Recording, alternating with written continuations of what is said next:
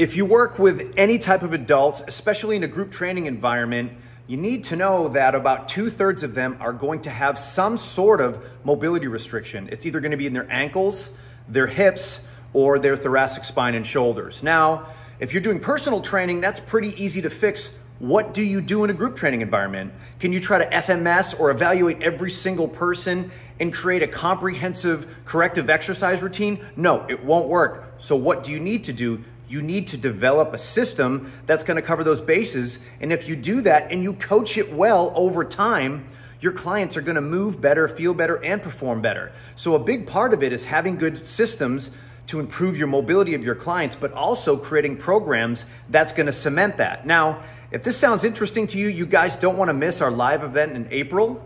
Go ahead and check out the link in our bio, and we're going to tell you more about our 244 mobility system that's going to target all those things I was just talking about.